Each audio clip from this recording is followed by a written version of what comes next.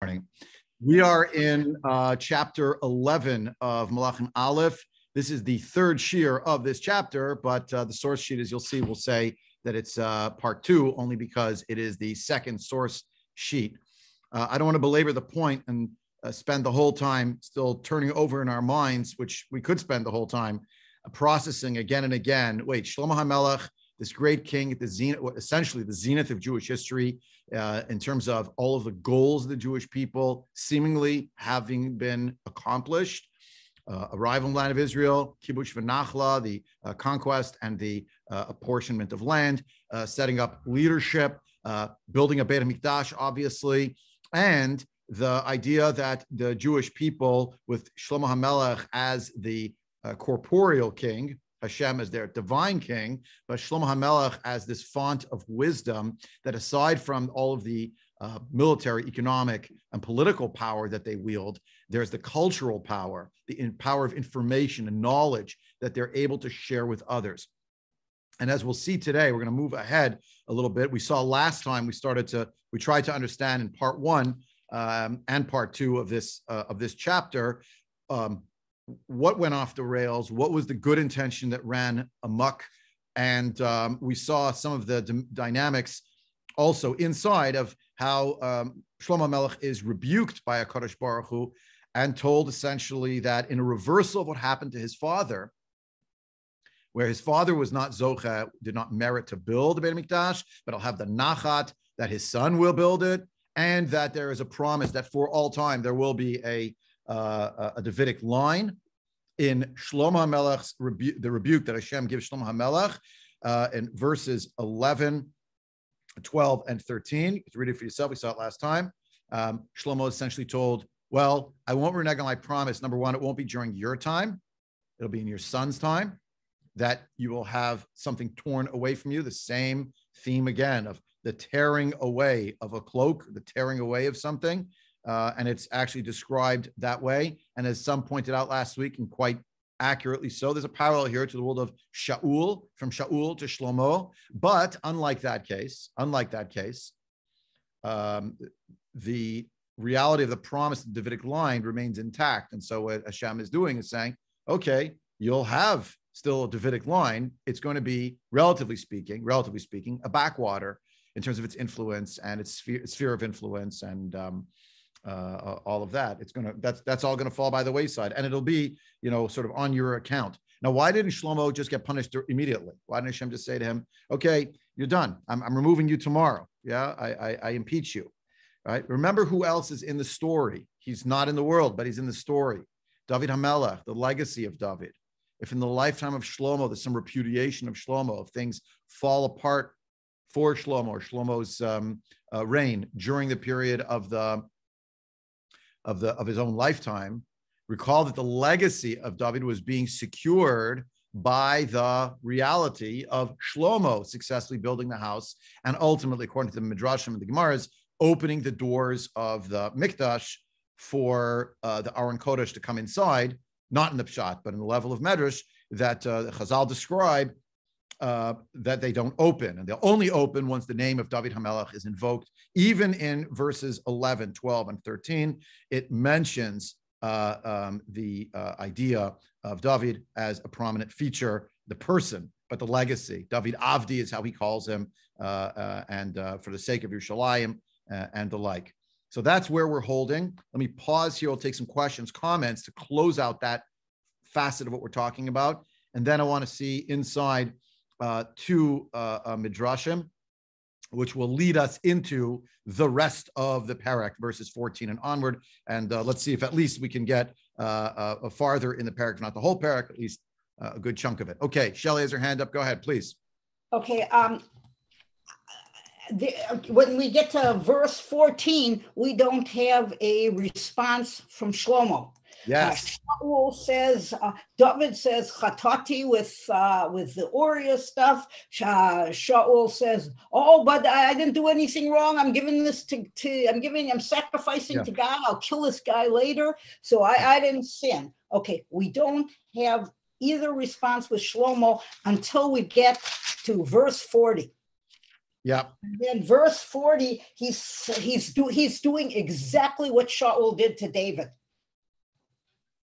I'm going to reserve judgment on that comment till we get there, if that's okay. Your point is well taken, but wait till we get there for that. But on the first point that you made, I think that was the next sentence I was going to say, because you're exactly, but Baruch Shekivant, and let me give you credit. I thought of this idea after you, I'm sure. It's a silence. What we're going to see next is Shlomo simply does not, at least the level of shot here, there's no response. And we're left with a big question. Here, his father laid down the path as the great Baal Tshuva of Klal Yisrael. And when it comes to Shlomo, even in verse 40, by the way, just in terms of this issue, there's no speech by Shlomo. He doesn't do anything by way of speaking. And the question is, why not? Where is it? What happened? It's a cutoff. The next thing we're going to hear, just, you know what's coming. He passes away at the end of the parak. That's it. No response. The last thing about Shlomo HaMelech's interaction is Hashem speaking to him. And we don't know. We simply don't know. And as we discussed last week, part of the discussion among the Anshe Knesset Agdola, V'metunim Bedin, be judicious in your judgment, one of the first things that they adjudicate, so says Avot Rabbi Natan, and I brought it to you from Rav Meidan's iteration, understanding of that Avot Rabbi Natan, which I think is actually what it said, but he found he puts it together very beautifully.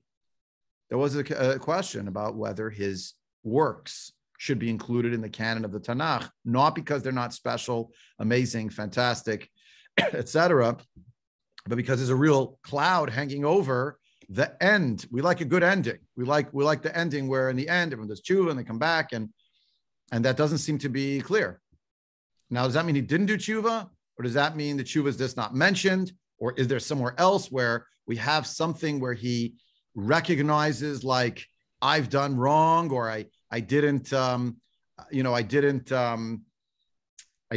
get to the whatever the word is. I didn't get to the spiritual journey of my father. I made a mistake that I don't believe can be fixed.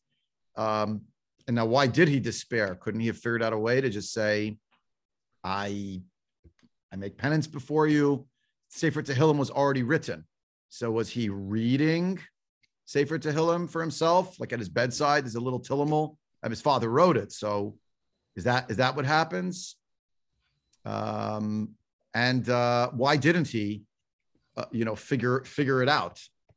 If he had a rabbi, he didn't need a rabbi, but if he had a rabbi, don't you think that the rabbi would have told him to do tshuva? You should maybe some fasting.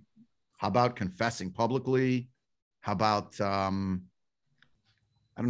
about doing something that's going to show us that and your for posterity. I mean, not that they're necessarily thinking that term in those terms, the word posterity, but how's this going to go, right? If we just leave things, whatever the word is, undone, maybe is the word. Just without fixing it, and could there be a tikkun?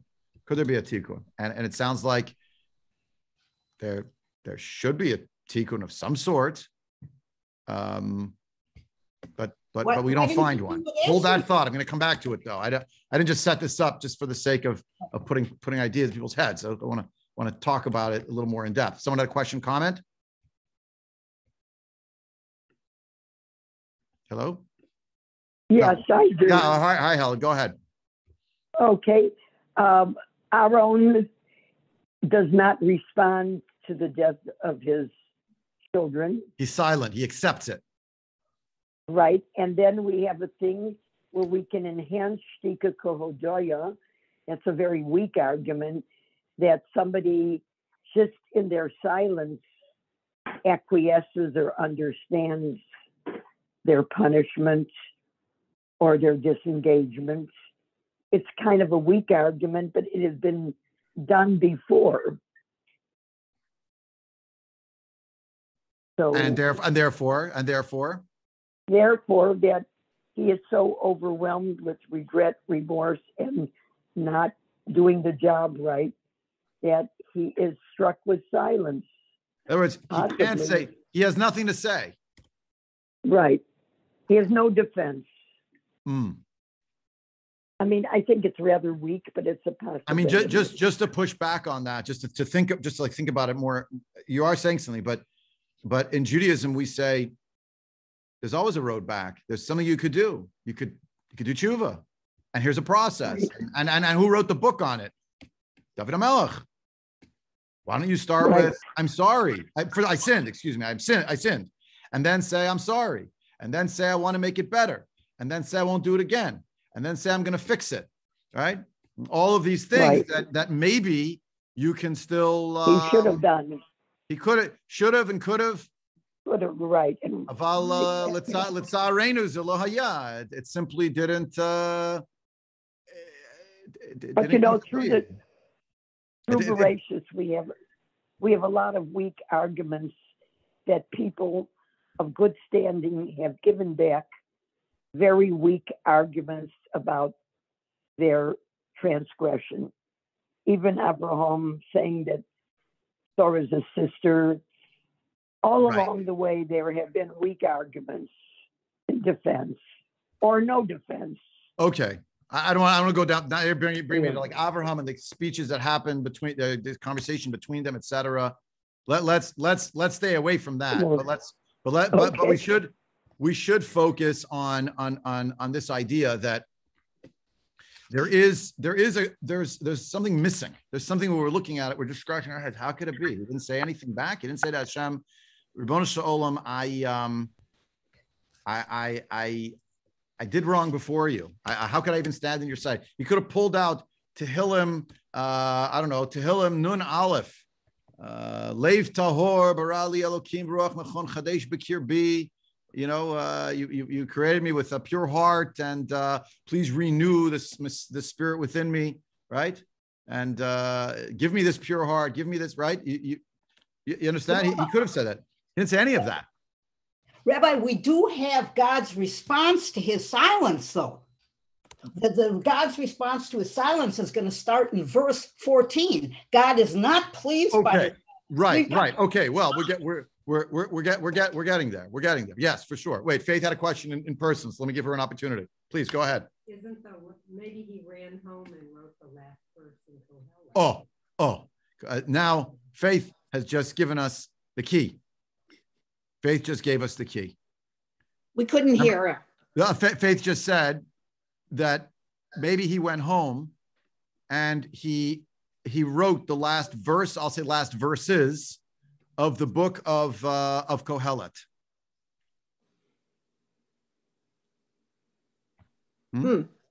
Nice. Maybe there's a book where he went home and at the end of it, he realized, hey, you know something? I learned a lesson here. It's a very hard lesson, and I can't. I might not be able to fix this as I thought I could, because I realized that my wisdom has taught me something about truth and consequences. Now, in person, guys, we only printed one page, but let me share on the screen. I'll skip to the end of the source packet because I probably should have organized it better to put that in there right off the bat. But just look on the screen. Look at the last two verses. I'll read them out loud. The last two verses of Kohelet. It's not here. It would be page 3, but it didn't show up. We got 1 and 2, but this is page 3. Sof davar hakol nishma et Elohim yirav et mitzvotav shemor ki zeh kol ha'adam. At the end of all things that I've spoken, all things that I've said, you should fear God, keep his commandments, right? For this is the essence of the human being. Ki zeh kol ha'adam. Now, when we're in shul, when we read the Megillah Kohelet, that is the last verse that we say. We all repeat it out loud. But actually, when you look it up in the Tanakh, that is what we repeat, which is not the last line of Kohelet. It's the second to last line in Kohelet. Look if you're holding a Tanakh, a Koran Tanakh, you could look it up. You can see it inside in the book of Kohelet. And it's staggering because a lot of people think, well, that's the last line, but it's not the last sentence. There's another sentence that comes after it which may be the key to the mystery. Page 884, if you were using the older edition of the Koren Tanakh Hebrew English, chapter 12 of the book of Kohelet. Some call it Ecclesiastes, the ecclesiast, the one who gathers. And you look at verse 14, right? Is this sum of all things, everything being said after I've said all of this, I've gone through this whole journey, which he wrote, according to Chazal, the sunset of his years of his life. The last sentence is not Sof Davar Kol Nishma. It's the second to last sentence. But what's the last sentence? Ki et kol ma'aseh ha'elohim yavi b'mishpat. Everything that the person does, God will bring into justice. Meaning, al kol ne'elam, even that which is hidden, im tov v'im ra. And it becomes almost as if the lesson of the world of David HaMelech is very much about a lesson about, and I'm oversimplifying for the purpose of, that's what happens when you generalize, but it gives you at least a framework, okay? So don't kick me with like, wait a minute, we know 5 other Gemaras that contradict this. I get it, but think about this idea. The world of David HaMelech is the world of tefillah and the world of tshuva, which is the world where you think there's a decree, but if you appeal to Hashem, it can be overturned. The world of Shlomo HaMelech is the world, and again, oversimplifying, not of the Lev primarily, but of the Rosh primarily, of thinking, of the logos, of cognition. What did he ask for, if not Chachma, right? Now, again, you could catch me 800 times, and these are not atomized divisions. It's sort of like Lahavdil, as Chazal say. I say Lahavdil because I'm saying, and I might be totally wrong, but what Chazal say is, right, the midah, the attribute of chesed of Hashem, bound up with Avram Avinu. So does that mean Yitzchak didn't do chesed, Yaakov didn't do chesed? No, that's not what it means. But it means that the paragon of the attribute of chesed in the world, represented by, personified in this individual Avram Avinu. Yitzchak Avinu, gevura, mightiness, strength, withholding, inner strength, etc. Right? The gibor is one who can withhold their desire, their need. Right? So lahavdil. But David, he wrote a Sefer which is all about the world of the heart, but not any kind of heart. The heart where it's a heart filled with tshuva and tefillah. And that's the legacy that he leaves, is a Sefer called Tehillim. Now go to the books of Shlomo HaMelech. The first book is certainly about the heart, but it's not about the heart of the utilization of the heart, meaning the world of tefillah and teshuvah, of overturning something that is happening in the world. It's about channeling passion towards the relationship of Ribono Shel Olam. And that's why it's an allegory. And that's why it's not meant to be read simply and exclusively, lo aleinu, on the level of pshat. The level of pshat is important. It's crucial as a baseline. But in order for us to understand by way of analogies and allegorical description, what is Mishlei, though, if not about the world of the Seichel? And what is the world of Kohelet, if not Seichel plus experience? You know, again, I'm oversimplifying. I understand that. But I want you to see it through that lens. And maybe, and it's more, a hypothesis, because, I mean, I didn't see it written in a Sefer, so it means maybe it has no bearing in reality. Shlomo HaMelech realizes, yes, I'd like to be like my father of the world of tefillah and tshuva, but my world is a world that is governed so much by the world of the realm of the rational. I understand that there are consequences here, that maybe for all of my tefillot, holding my father's tehillim and whatever I'm doing my tshuva process, I deserve what's coming to me. And I have to just accept. Now, is that because he gave up? He despaired of tshuva? Or is that because he had a feeling that maybe things were set up in such a way that even if he personally did tshuva, which I have no reason to believe he didn't do tshuva, maybe he had already set in motion a series of events that were going to cascade that he could no longer control. And that even all the tshuva in the world, he did not merit its unraveling. Let me show you what I mean. Go to the page 1 of this source sheet. That's for faith, not for you. But Wrong thing over here. Where are we here? Share screen. This one. Okay, but go to the top and let me zoom in so everyone can see. And I missed 2 chats, and I'm sorry about that. It's Kohelet, his response. Whoever iPhone is, Baruch Kivanta or Kivant. I don't know who iPhone is who typed that in, but you're right, and that's what Faith had said, and good. And Larry, I appreciate your point. Maybe Shlomo's silence is an element of his weakness and being human. Could be.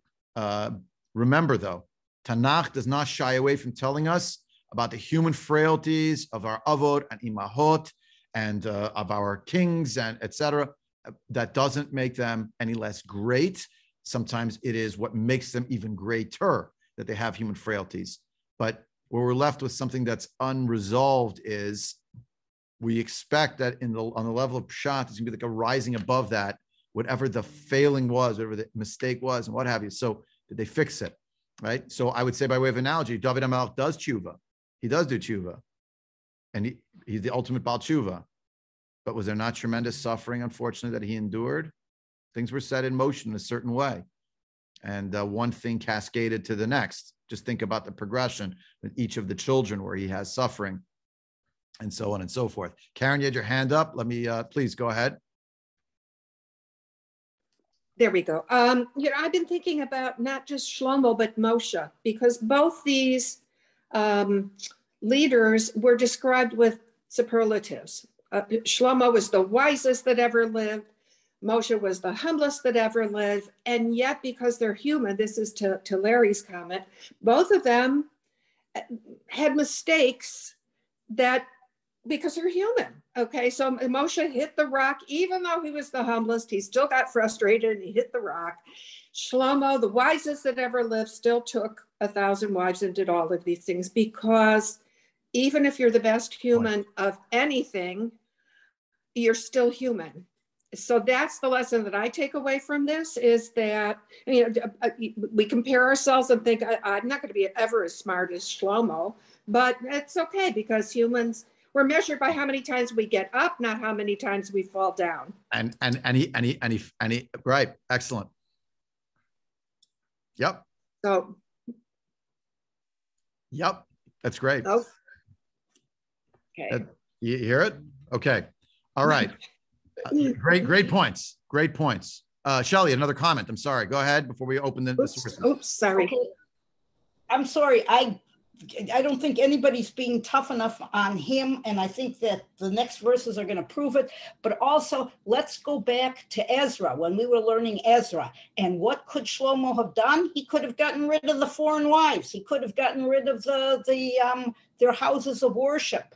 Under Ezra, they have to get rid of their foreign wives and their children, and the people then say, oh, we did wrong, and they listen to Ezra. Shlomo is saying nothing, and the silence is what causes God to set into motion this stuff.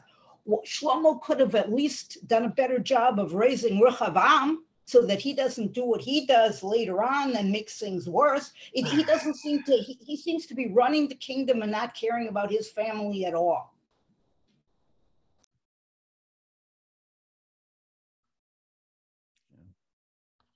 Yeah. It's easy to blame the parents, and it's easy, but there's so many other factors at play. And let's look at a few of these other factors that were involved in this, but your points are well taken, and that's the way in which Tanakh is not going to shy away from this is what happened, and this is what happened, this is what happened. We're not going to mince words and pretend like it doesn't exist. Debbie, you had your hand up. I'm sorry, I didn't see you before. Go ahead, Debbie. Just unmute. I don't hear you. Yeah, I just put my hand up.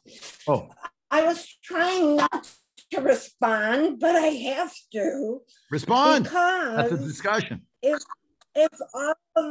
If the whole purpose of the Torah is to teach us as humans with our frailties in situations that we encounter, with Hashem's help, how to respond. So they can't all be perfect. And they don't, the variances especially between David and Shlomo.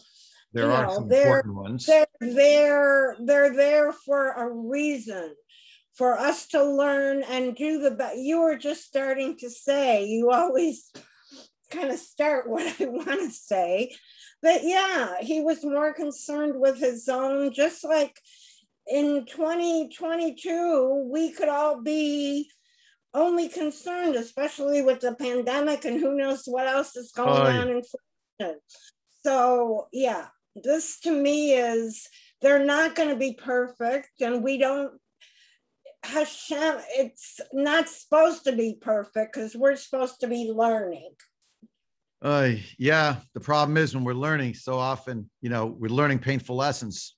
Yes, we're learning painful lessons. I mean, that's a reality. And yes.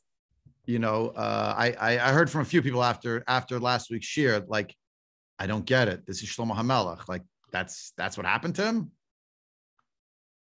How could it be? How could it be? And the Taka, it's a good question. That's why we're left with this idea. And as Karen pointed out, Shelley pointed out, like Moshe Rabbeinu, he hit the rock after the whole career. That's what happened. And then Hashem didn't let him into Eretz Yisrael.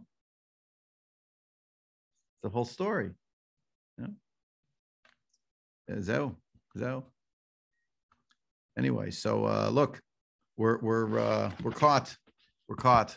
If you hold your finger here on chapter 11, you should probably see the pasuk inside in the book of Kohelet. And you look in the book of Kohelet, back to Kohelet again, tell you the exact page citation, so you don't have to too crazy. Chapter 2 in the book of Ecclesiastes, already in chapter 2, verse 2, right at the beginning, he realizes, it's page 876 in the Koren Tanakh, Lischok amarti meholal, l'simcha ma zo osa. Right, I said with regard to laughter, right, that it's a meholal means like also like something empty, but I don't know how it translates in Korean, like craziness, crazy. It's mad, right? So loud, it's mad, right? And about simcha, like what's it going to really bring me, right? Ischok amarti meholal, like it's insane. Schok is meaning it's what is it going to do for us? Nothing. Won't help us.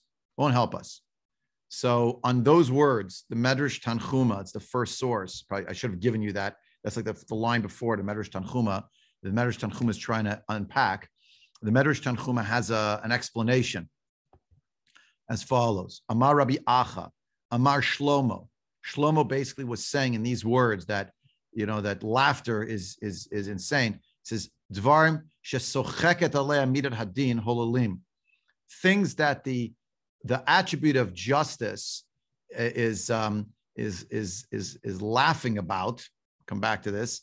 Holalim, there's madness in it. What does it mean? And when we read the next lines, Medrash Tanchuma says, well, look at all the prohibitions that we saw this already inside, right? Chapter 17 of Dvarim. Lo yirba lo susim, lo yashiv, right? Don't have too many horses. So what does it say, Melachim Alef? He had 40,000 different kinds of horses. It says he shouldn't have too many wives. What does it say, Melachim Alef? 700 wives. And then 300, right? And the 300, the sarot and the pilakshim. It says he shouldn't have too much gold and silver. What does it say? He took the money from Yerushalayim. It was like stones, and nobody, nobody was stealing them, right? So everything that was written in the Torah, that the midat hadin shesocheket alei midat hadin, everything that the attribute of justice plays around with, meaning that it tells it to us, but it somehow gives us the reason. It seems to be, if my understanding of the Tanchum is correct, but basically holalim. Don't have to listen. He didn't listen. Got the better of him. And by the by, the stones of Jerusalem are, the silver is like stones in Jerusalem. Nobody's stealing them. Nobody needs to. The bottom fell out of the market because everyone can get whatever they need whenever they want it. So Amar Rabbi Yosef bar Chanina, Hayu avnei eser amot, avnei shmona amot. There were stones that were 10 amot and stones that were 8 amot. Right? Meaning they're huge stones. The stones themselves, very large. Tanur Rabbi Shimon bar Yochai. Even though the scales themselves, the tools, were made out of gold. How do we know? And Fine. The second half of the pasuk, ulesimcha mazu osa oseh, for the same verse from Kohelet. What does simcha do? Amallah Kadosh Baruch Hu, ma'atar hazot biyadcha, reid mikisacha. What is this crown on your head? Get down from your throne. Be'otah sha'ah, in that very hour, yarad malach bidmut Shlomo v'yashav al kis'o. This is, if you remember, it's a callback to something we learned together months ago. Remember when he was looking for the shamir worm? There's these gemaras. I don't want to open that up again, but remember what happens, that there's sort of some kind of a, what is it? A decoy Shlomo that comes around. A demonic version of Shlomo takes the throne, right? And we were trying to understand, what does this mean? What is going on? But what does it mean here? Again, we're learning a medrash. We're not learning the pshat. It's like Shlomo became a man possessed. People looked at him and said, that's not the Shlomo. We don't recognize him. If you remember that Gemara, already then, they're trying to understand, who is this? We're trying to understand who he is. Where's the real Shlomo? Remember, the real Shlomo comes back to the throne room. In this medrash, which does not contradict the other one, it's along the same lines, there's a sense that we have with regard to Shlomo. Who is this? Who's on the throne now? The medrash continues. He was a beggar. And where was he going? He's going to shul. He's going to shul. Just all the shuls and the bate medrash in Yerushalayim. The Omer, and what was he saying? Now listen to this. Ani kohelet hayiti melech al Yisrael b'Yerushalayim. How could you open the book of Kohelet now and not realize, wait a minute, Chazal understand the book of Kohelet is now the recognition of what the Havel Havalim was, of what the Schok and the Simcha, Mazu Osa, what was it? So all these things that he did, because he understood the Torah better than anybody else, so to speak. That's what we thought. He understood that he would not fall into the traps of human frailties and weaknesses and the like, and he would be smarter by half. He'd figure it out. But what happened? Hashem sent a malach. Again, it's not the pshat. You have to understand it. If you want to take this literally, and this is actually what happened verbatim, be my guest. I can't argue against you definitively. But I see another pathway here also, which I think is more the path, let's say, of my Rebbeim, and the path also of, talk about Rishon, the Rambam Uda Imei. A new spirit inhabited Shlomo, if you will. That guy on the throne, that's not the real Shlomo. We can't, it doesn't match our image of everything we understood about him. So you know where the real Shlomo is? He's going door to door and nobody recognizes him. And what's he therefore saying? Like a refrain, he didn't say Shlomo. What does he say? I'm Kohelet, Hayiti. I used to be the king, Al Yisrael B'Yerushalayim. And they said to him when he got from door to door, Shlomo HaMelech, Yoshev al Kis'o, V'ata Yoshev u'mishtateh. Shlomo is on his throne. You're insane. You're just the guy walking around saying that you used to be the king of Israel. It's great. The other guy's the imposter. You're the imposter. So what did he respond? Ani Kohelet. I'm really him. You don't realize I'm the real Shlomo. The one on the throne, that's the imposter. That's the doppelganger. Mina Shamayim. They'd beat him with a reed. They gave him essentially grits to eat. They gave him from barley, some kind of porridge. Eat. Also a pasuk from Sefer Kohelet. I'm going to start looking it up. But this is my portion from all of my toil. V'yesh omrim kana biyado. Some say he held a reed in his hand. V'yesh omrim kodo. Some say he held his plate, like his bowl, seeking food.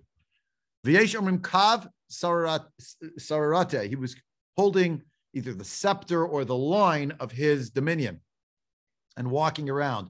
V'otasha amar Shlomo havel havalim amar Kohelet lischok amarti mehulal.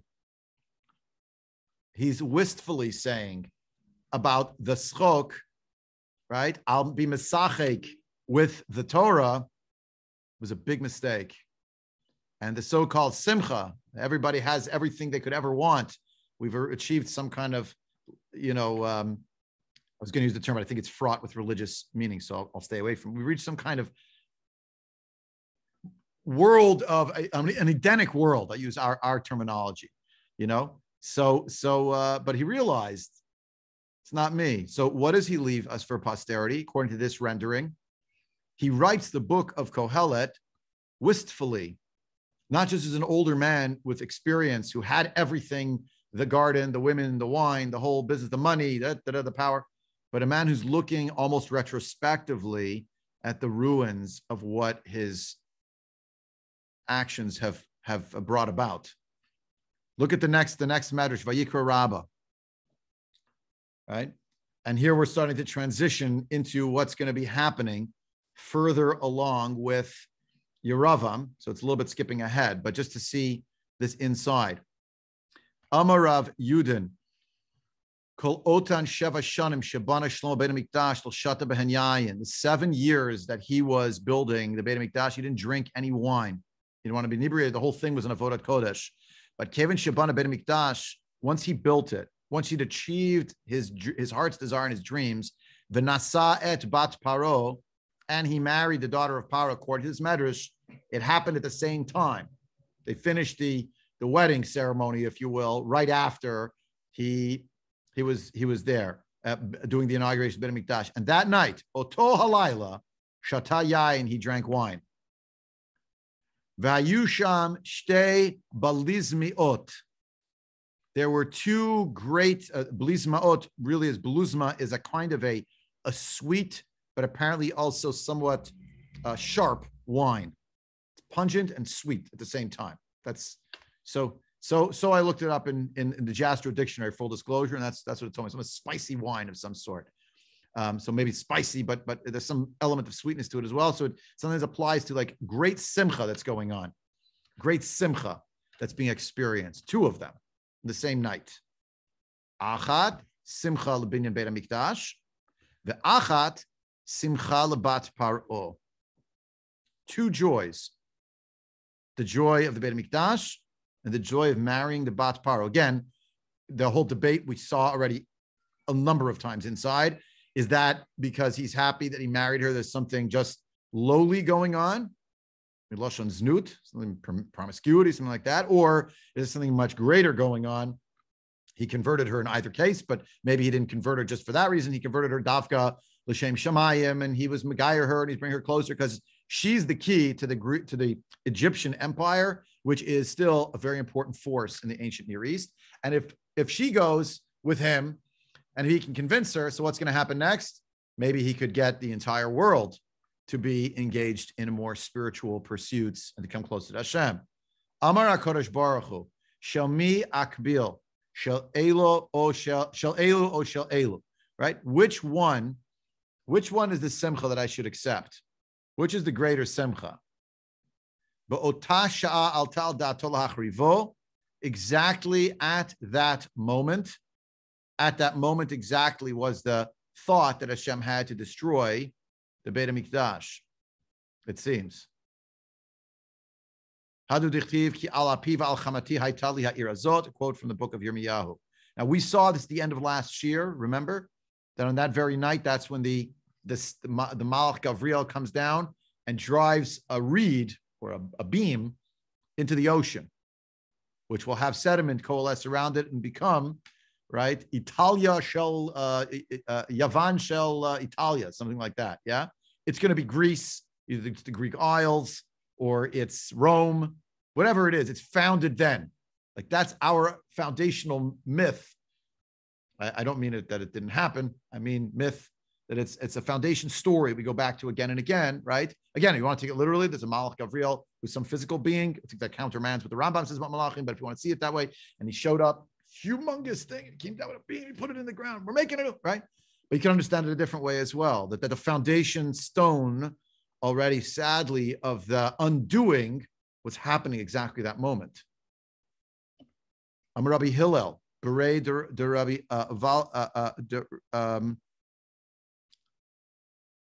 There's something wrong here. It was Kizeshu over Makam Atunaf. Yeah, the Rabbi, I think it's the Rabbi Valas. Kizeshu over Makam Atunaf Okemet Chotamo. He was like one who passes by a place that is disgusting. It's a place that's a very a dirty place, a bathroom, a sewer, something like that. So he turns his nose away.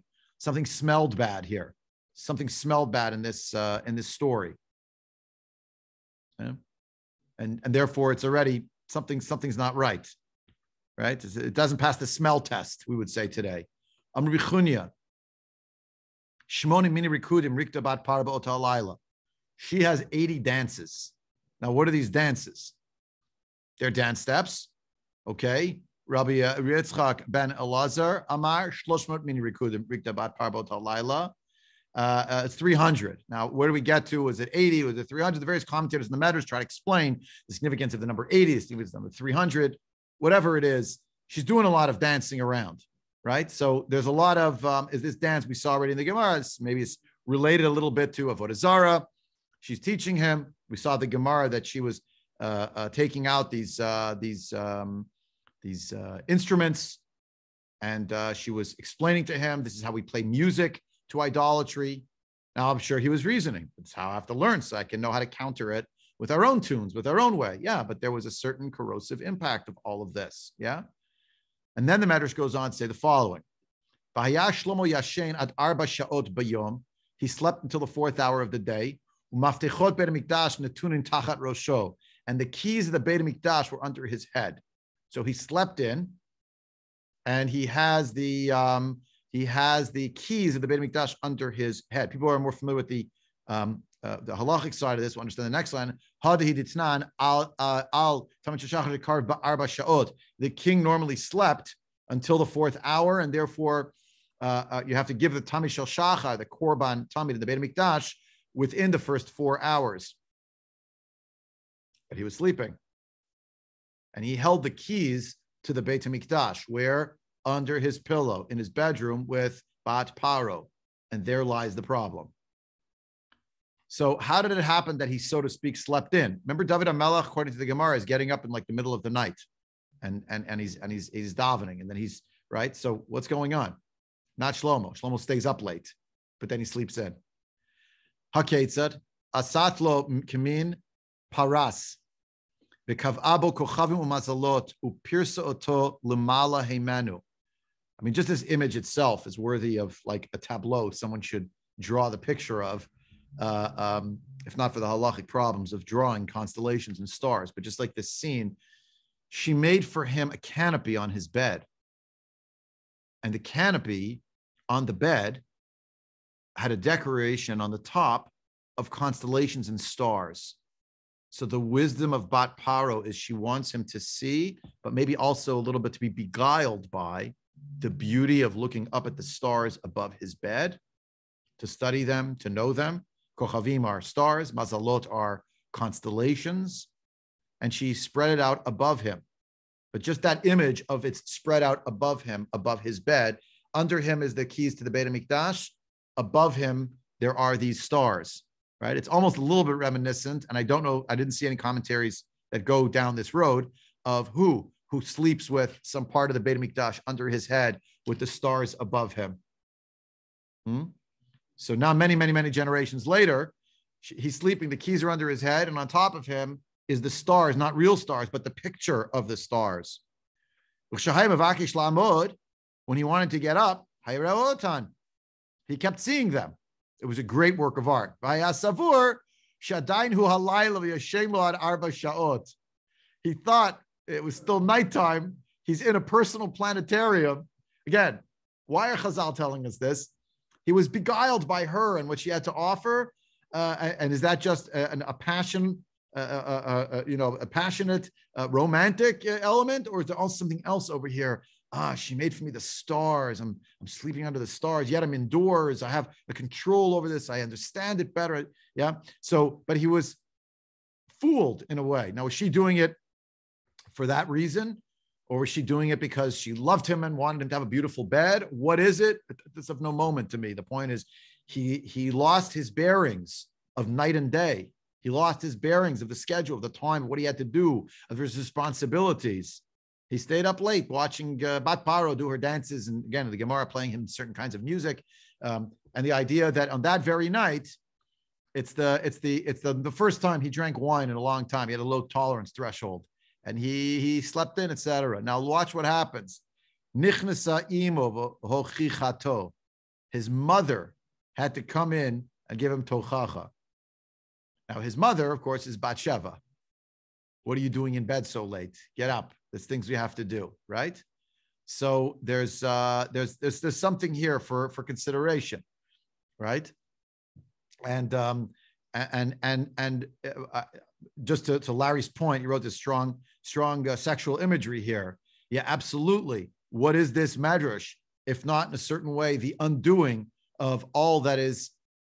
It's the counterpoint. It's the cracked mirror edition of a certain book that Shlomo Melech himself wrote as an allegory for love between the human being and Hashem.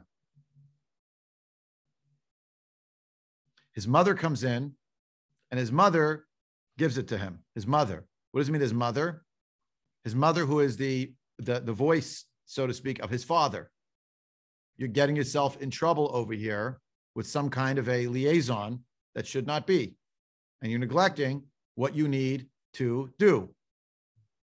If you look in Sefer Kohelet, Shir HaShirim, you will find that it describes that the king had a crown that was made for him by his mother. Ba'atara she'itra lo imo, his mother. We don't have time to see it. You open Shir HaShirim, right? The crown that was made from by his mother. So in the mashal, there's a king, and the king has a mother, and the mother makes him a crown, and the crown that he wears, the crown from his mother, means that there's a continuity intergenerationally, etc. But the nimshal is very challenging, isn't it? The nimshal is very, what does it mean? God has a mother? We don't believe that. What does that mean? Chazal said, no, it's a nimshal. It's a mashal and a nimshal. The nimshal is that the crown is made, don't read it as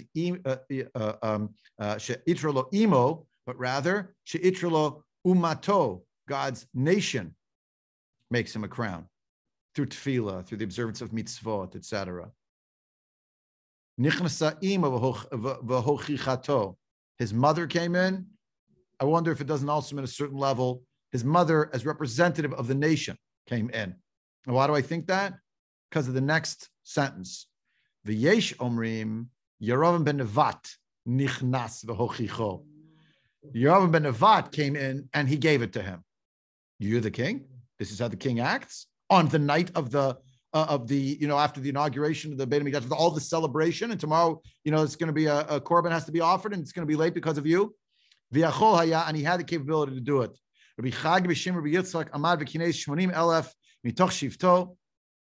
So Rabbi Chag, he says, name Rabbi Yitzchak. What did Rabbi Ben Nevat do? He gathered together 80,000 from his shevet, v'nichnas v'hochicho, and he brought them in a delegation. Now, literally, but consider the idea that he's telling everybody, and now Shlomo, the same day that he did the Beit HaMikdash, did you notice that Bat Paro is ensconced right there? She lives right there near there are two competing loves over here. So Hadu Dichtiv Kidvar Ephraim Retet Nasahu B'Yisrael Vayasham B'Baal Vayamot. Right, this pas Kidvar Ephraim Retet Kidvar. Who's that from your? So I put this here. I gave it to you. The pasuk from Hosea. When Ephraim spoke with trembling, he became exalted in Israel. Became guilty through Baal. He died. Who spoke with trembling? Who is Ephraim? Who is that? Kidvar Ephraim Retet Kedavar Yeravam. All right, Ritatun Shel Shlomo. He came to shake things up with regard to Shlomo. Amar Kadosh Baruch Hu. Lama ata at mochicho. Why are you prosecuting him, rebuking him? Nasihu b'Yisrael, right? He's the king of no business rebuking him. By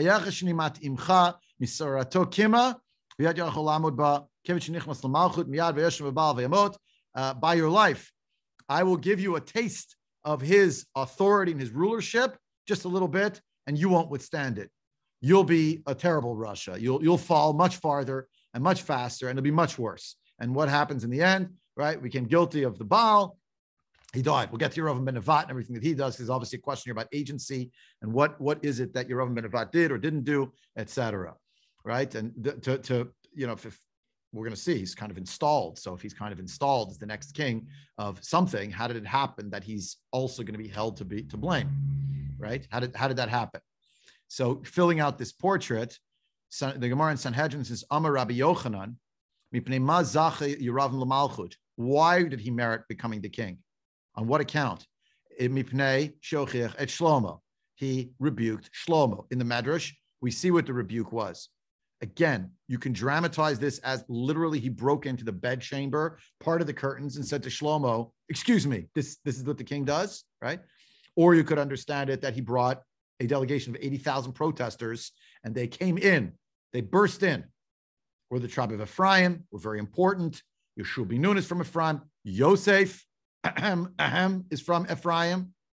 Yosef, who withstands these temptations, who withstands the temptation of the daughter or the wife of someone, etc. You, and we'll look at you. I'm making this up, but this is the kind of arguments you imagine an Ephraimite is making. Or he got 80,000 people together and he stood outside the palace, or even in the Shevet Ephraim's territory and said, this is the king. Now, he didn't necessarily know 100% what's going on in the bedchamber. The point was, he could surmise. And the point was, this is what we have here. So writes the Gemara, Rabbi Yochanan, at Shlomo, why was he punished? Yerovam ben Nevat, he rebuked him in public. Shenamar, this is how he raised up his hand against the king Shlomo. Banat hamilo sagar peretz ir David aviv. He built the Milo and he closed up the breach in the city of David, his father. I thought that was positive. Amar lo, said Yeravam to Shlomo, David avicha paratz pirtzot bachoma kadesh yalu yisrael l'regel. Your father David made those breaches so that the children of Israel could come up to serve God in the holidays.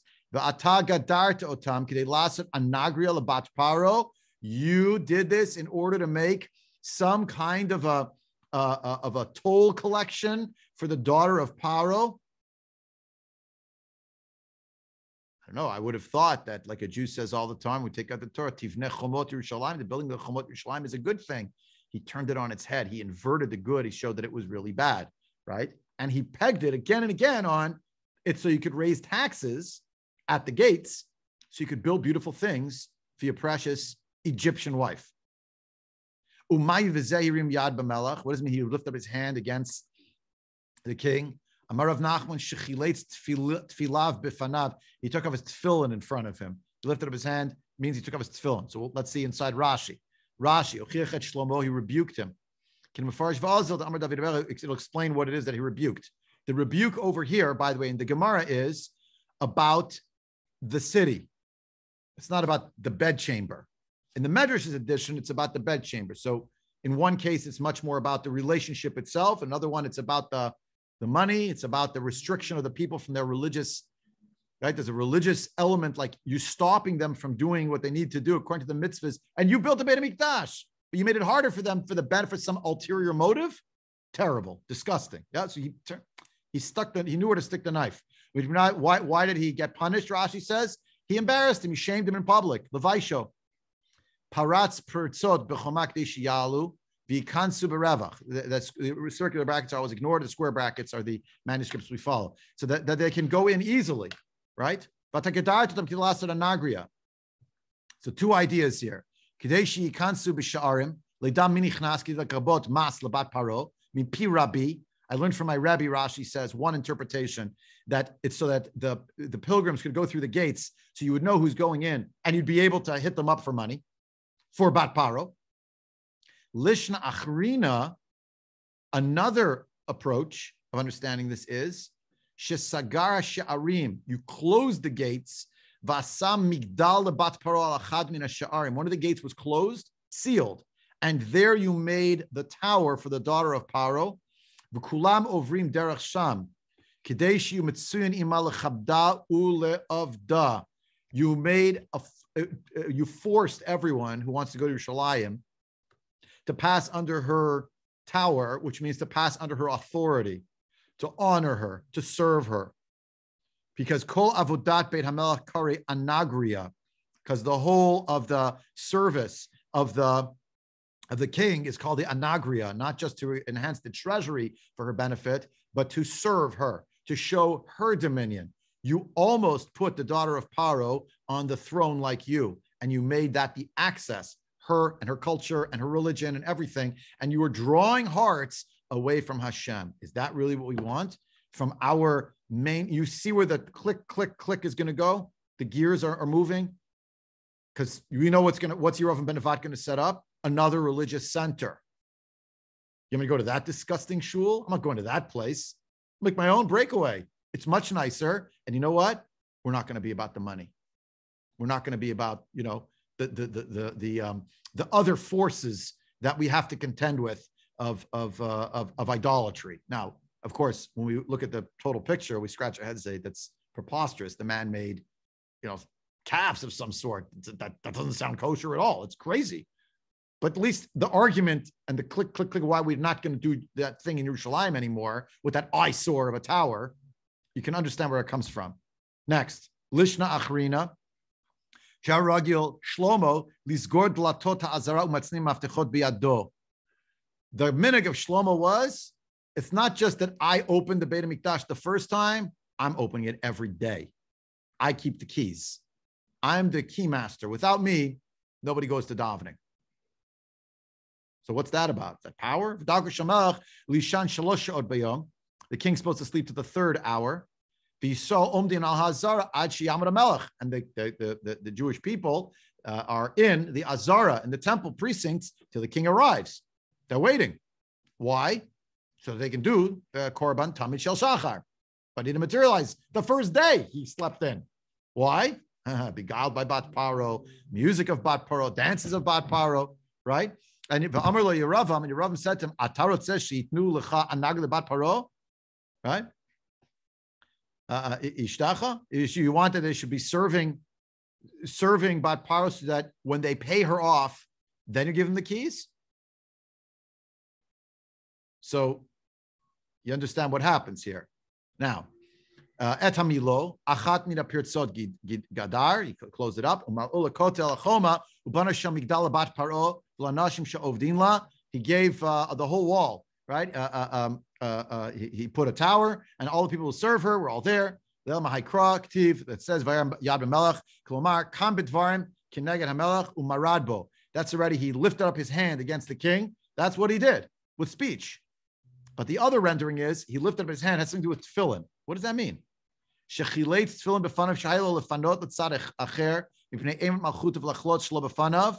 It's that Yeravam took off his tefillin in front of the king. He should have turned away out of respect and reverence for the king. You don't just get undressed in front of the king. He should have done it not in front of the king, but he didn't care. He showed a brazenness. He rim yad, lifted up his hand to take off his tefillin in front of the king. I don't have to stay dressed in front of you, right? There's a certain etiquette. Think about the Kohen Gadol and the Beit HaMikdash, etc. So in kings and queens generally, there's an etiquette, a protocol, how you dress, how you stand, what you do.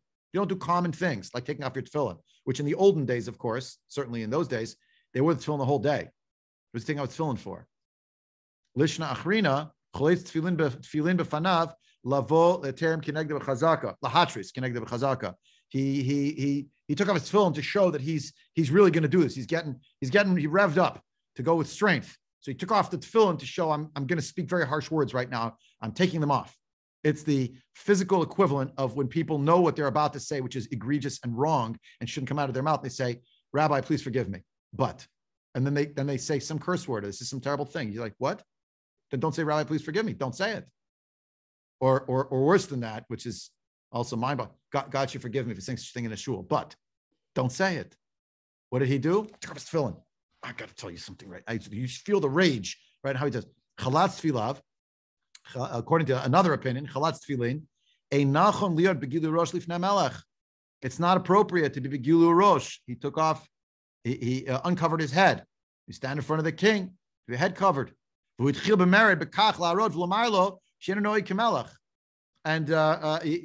did this. Now look in the square brackets. He did this to show that he's not acting like the king. He said, it's like Lahavdol charades. Said to him, you're not being the king now. Look at all these, you with power and the whole thing. Ta-da, you're losing your crown. You haven't didn't wear a crown yet, but he has a crown he could show him. What's the crown? The crown, Davka, of that Hashem gave Oter Yisrael B'Tifara. God crowns the Jewish people with splendor. Now, give me 2 more minutes to do what they say, a lanin. We're just going to read Pshat. And I want you to see the word now against this backdrop, because Yeravam is the end of a process of cascading. But before we even get there, we find out that all is not well with the surrounding environment. Suddenly there's a crumbling that's going on. I don't think it was one night, the same night, but the point is it's accretive. And here's all the things that were happening geopolitically. I'm back on the source sheet on page 1 just to look at the map so you know where things are. So I'm zooming in on the map. There's Har HaZeitim in the middle of the map, and you have a place called Tsureda, sort of central area of the country. And then if you look up to the top right, you'll see where Damascus is, right? And obviously there's Aram, and on the bottom, you have Midbar, Paran, etc. Okay, you have sort of a lay of the land to remind you, to refresh your memory about the geography, because as we will see now, it's going to be going right across the map, right? So let's see it. Let's see it inside. Okay, so look with me at this, and we'll see inside. Verse 14. Vayakom Hashem. Look at the next word. Satan lishlomo. Et hadad ha'adomi mizera ha'melech hu be'edom. If you've been following sort of the progression over many, many weeks and months, this will now be another dalliance of Shlomo HaMelech with the Satan. But the Satan, again, not the one from Western culture, and not the one even the imagery of which is described in the book of Eov and other places, but the Satan has a name. You know the Satan is? His name is Hadad Ha'adomi, Mizera HaMelech Hu Be'edom. He's all the way in Edom. Vayihi b'yot David et Edom, ba'alot Yoav, Sarat Tzava, lekaber et ha'chalalim, v'yachol zachar be'edom. We don't have time to see the story inside. We'll come back next time, bli neder, to see like what was this story, because it's mysterious what it is. So we find things out in retrospect that we didn't even know about when it actually happened. But it's something to do with Yoav going up to bury those who were killed in a war. And what did he do? He killed all the men in Edom. They occupied Edom until he killed all the men folk off. Vayvrach Adad hu v'anashim ha'adomiyim avdei aviv ito lavo Mitzrayim v'hadad nar katan. Where was he? He was biding his time in Egypt. Vayakumu mimijan vayavo Paran. Paran, today around the Sinai desert area. Vayikhu anashim imam mi Paran. Vayavo Mitzrayim el Paro. Melech Mitzrayim vayitoin lo bayit v'lechem amar lo ve'eretz natan lo. Vayimtza hadar chen be'enei Faro me'od. Vayitain lo isha et achot ishto achot tach penes hagvira. Who's married to the daughter of Paro, or who's married to someone related to Paro in this case? His sister-in-law, the sister-in-law of the king, right? The queen's sister is married to this little boy who grew up, Hadad, who has a score to settle with the Jews from David's time. And who's married to the daughter of Paro? Shlomo. You see how complex it is. But you see that Paro really loved Hadad, because he married him off to Tachpenes. But lo achot Tachpenes et genuvat beno v'tikmalei v'Tachpenes betoch beit Paro v'hi genuvat beit Paro betoch bnei Faro. That's his name, Genuvat. Genuvat was raised in the house of Paro. He's trained in the ways of Egypt. He knows what to do, like Egyptians do. And he's in the house of Paro. V'Hadad shama b'Mitzrayim ki shachav David im avotav v'chimet Yoav sarat tzava v'yomer Hadad al Paro shalcheni v'elech el artzi. I want to go back home to Edom. Today, approximately Saudi Arabia, approximately, but not exactly, but in that vicinity.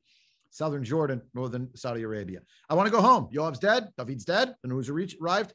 And Vayomer lo Paro, kimata chaseri mi, bincham vakesh alechet el artzach, Vayomer lo, ki shalech l'shalcheni. I want to go home. I want to bring things back. I'm basically the survivor from Edom. I'm building things up. I want to go back home.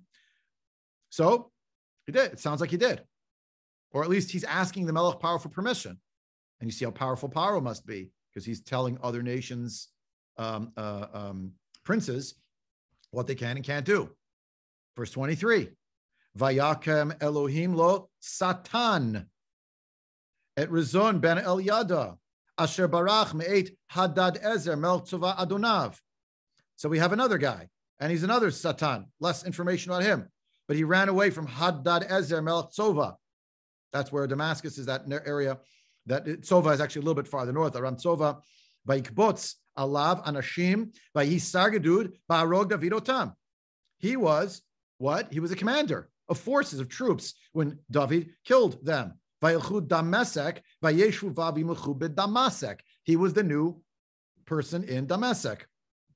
You understand? Understand how the word Satan is coming up again and again? The Satan is not metaphysical. These are people who had scores to settle, and they were biding their time. In one case, under the thumb of Paro, and related now to Paro. And in the other case, up to the north. You have Lahavdil, Egypt to the south, and Syria to the north. And they're getting ready for their moment when they're going to strike. Verse 25.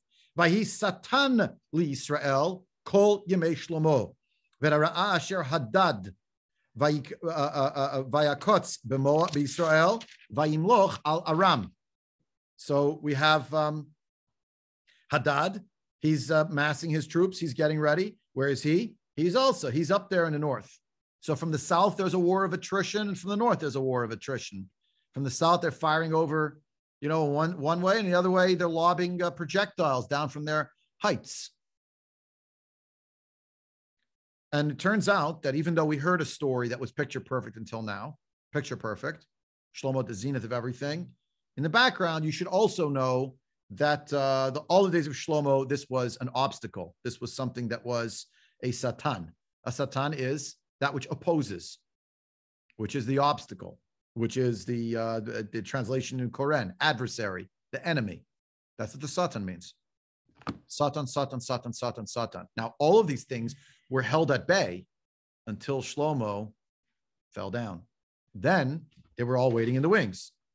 Now we come to Pasuk Chavav, and we find out about the birthplace of our antagonist to be V'Yarovam ben Nevat Ephrati min Hatzereda, excuse me, V'Shem imo Tziruah Isha Almana Eved Lishlomo Vayarem Yad Ba Melech. And where is he from? Tzereda. Where is that? Look on the sheet. Middle of the area of Ephraim. And that's where he's from. And that's what he's going to do. And he raises up his hand against Shlomo. And his mother is a widow. And his mother works for Shlomo.